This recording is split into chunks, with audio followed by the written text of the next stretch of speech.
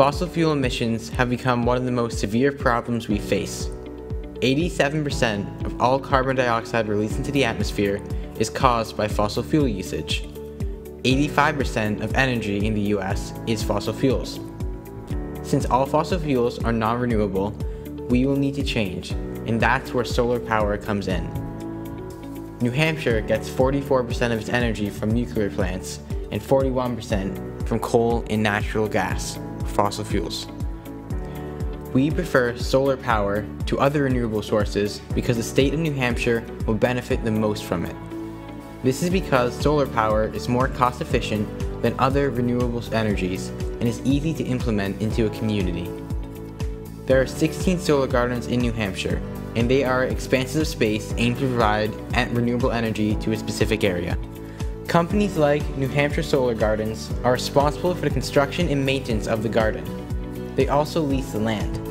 The startup capital of building a solar garden comes from federal grants, and over time, this investment will pay off. If a group of subscribers does not use up the electricity being produced by the solar garden, the extra electricity will go back to the grid if the community receives money from it. A subscribed group of 25 houses could save up to $2,300 annually from having electricity generated from one solar garden at a rate of roughly 230,000 kilowatts per hour.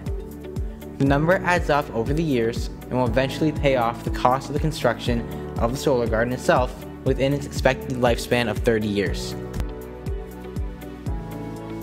Soul Connection aims to gather marketing information that will help solar companies know where potential subscribers are. Such information is expected to be collected by students and other volunteers and will be available for businesses to purchase.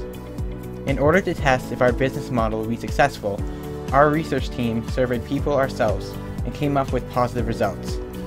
We went to Whole Foods in Bedford and, with permission, stood outside and asked if people liked the idea of community solar gardens in their town.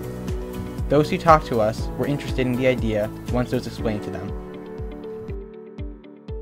Contacted the head of New Hampshire Solar Gardens and discussed the marketing strategies for his company.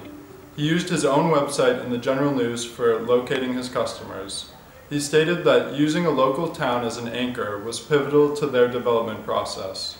I reported to him the concept of our business, and he said it would be very useful for developing companies to hire. I told him about our trip to Whole Foods, and he said that it was very useful data. He also stated that the more in-depth our marketing data analysis is, the more we could charge for it.